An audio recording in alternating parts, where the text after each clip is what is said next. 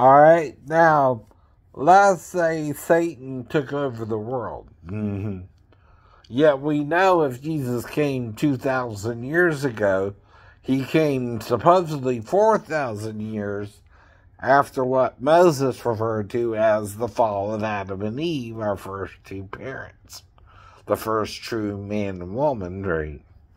To procreate as human beings in the earth, in other words, right? Okay, and whatever the sin was, it had something to do with a tree, okay? And eating of its fruit or not, right? That's all you know, right? Whether that's a metaphoric tree or a literal tree, the Bible kind of refers to it as either or. It could be one or the other. It's not specific of the kind of fruit tree it was, if it was a fruit tree. The only fruit tree mentioned is the fig tree, from which they made leaves into aprons to cover their nudity, by the way. That's the only fruit tree mentioned in the story, by name. Anyway. The other two trees, one is called the tree of life, and one is called the tree of knowledge of good and evil, by the way. Though God did say the man has become as one of us to know good and evil, whatever that may mean, right? Okay, you don't know what that means, I guess. Okay, maybe you don't want to know who that one is who showed us good and evil, huh? Or you're too dumb to know, whatever you want to call it. That's on you if you don't want to know, I guess, right? But anyway, how long do you think he has to trick the world into following? My theory is 7 days or a week, right? To the Lord. Now that's 7,000 years, right?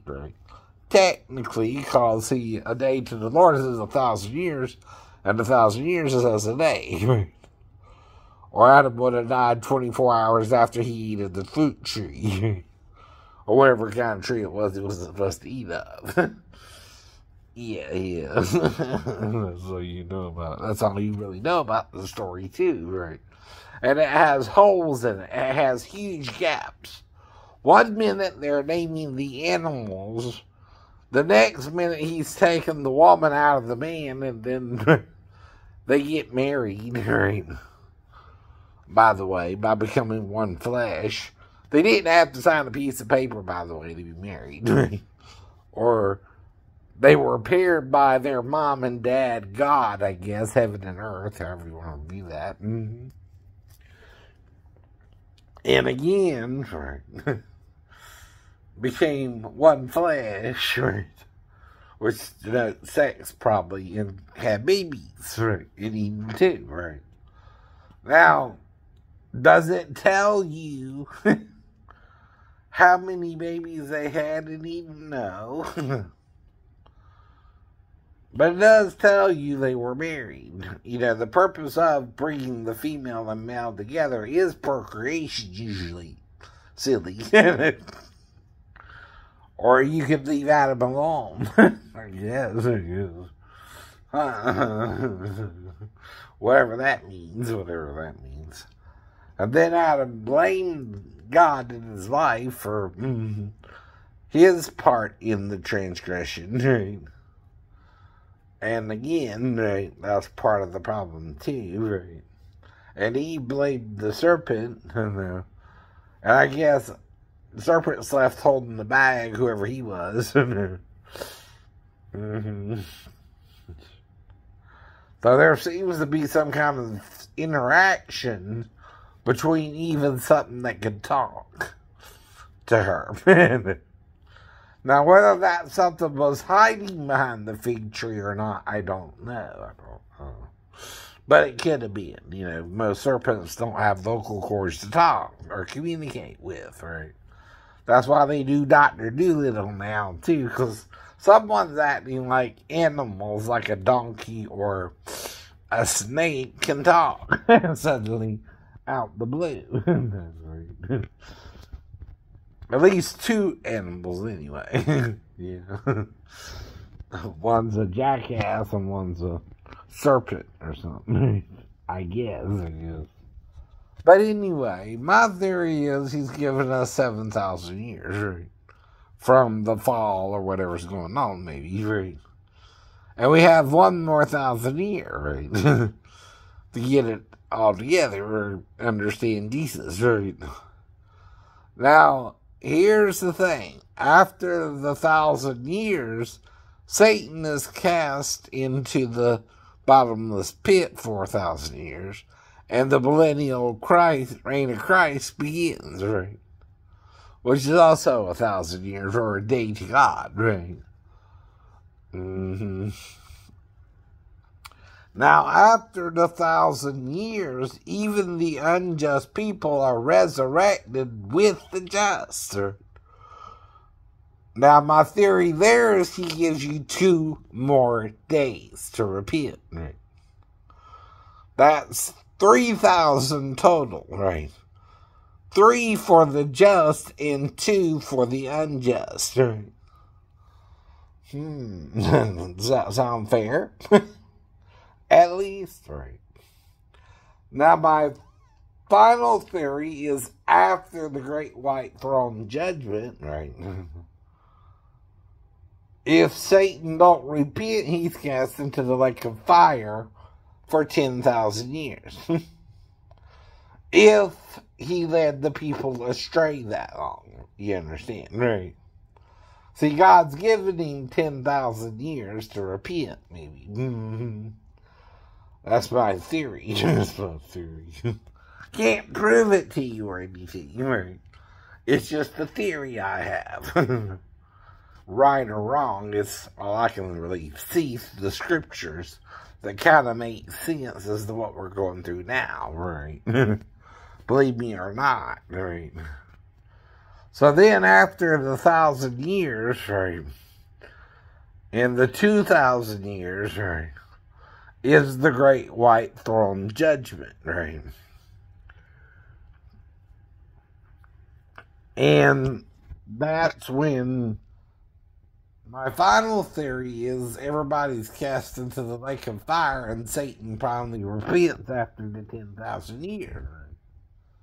But then what happens, right? Well, 10,000 years, he's with everybody normally. Now, the tempter tempts Adam and Eve, right? You know, like they forgot what tree it was they weren't supposed to eat of or something. Now, if Adam and Eve fall for it every time, what would that create over time? A loop. In other words, for so long we follow Satan, for so long we follow Jesus, and for so long, right, you're punished for it or you stay with Jesus, right? Right.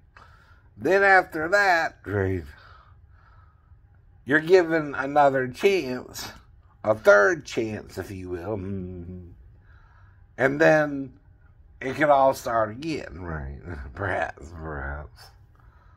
See, we're not aware of time, or we think this is our first time being here, but the problem with some kind of time loop, which is what I'm talking about, is you're not even fully aware if you're in one or not. Yeah. It's like you're coming out of darkness into light, and then you go back into the darkness, and then you come back out of the darkness, right? Right, ever so often, right? Now, either the conditions are as they are now, or they're better than they are now, right? See, that's the problem too, right? Whatever we're going through, we're all going through it together, right? And whatever we're not going through, we're not going through together, right? Right. If you understand what I mean there, right? If something bad is happening, for instance, in California, but not Georgia, right? Right.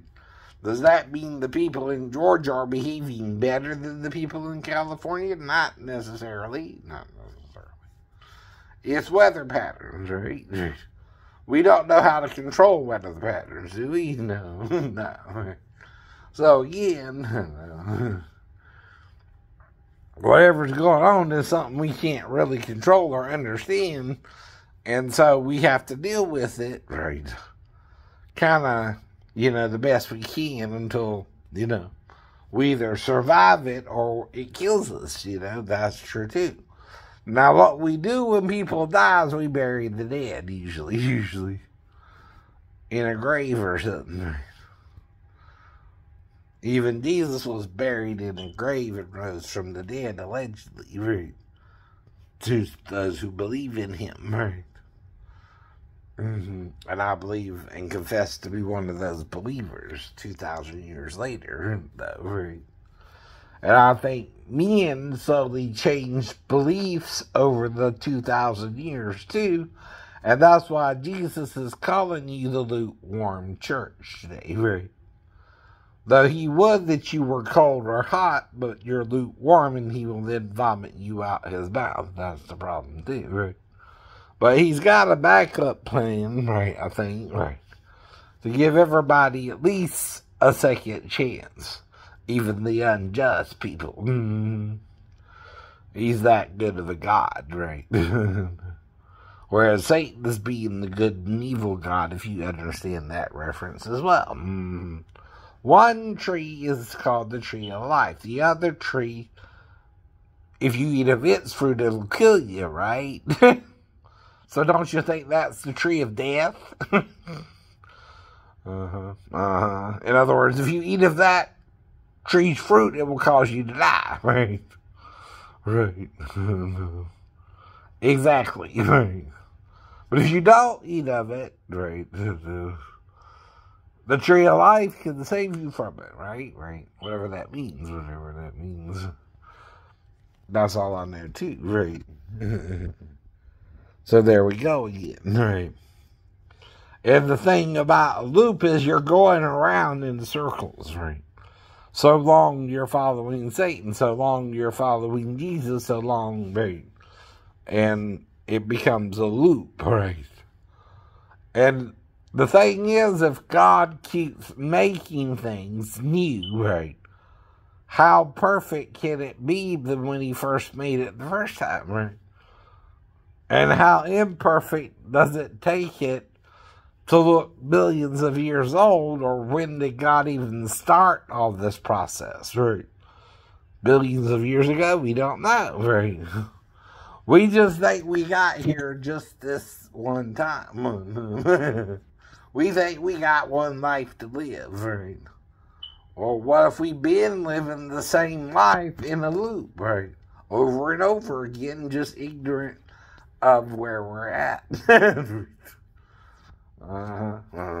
Just a suggestion, right? Don't freak out on me. Because I'm reading the whole Bible and you don't want to. Or I'm reading the Gnostic Gospels or the Book of Enoch and you don't want to read books like that. Your pastors don't want you to know this for some reason, right? I know my pastors were trying to tell me if there was something wrong with my church in Georgia where I was raised, for whatever reason he was doing that, by the way. Yeah. So if there's something wrong with my church, there might also be something wrong with his. And he just didn't want to see all that. That was wrong with everybody's church, right? And so what I'm trying to do is use the Bible as a whole. When John mentions the 7 seals in Revelations, and I think I know what that means, right? Yeah. Okay. Talk to you later.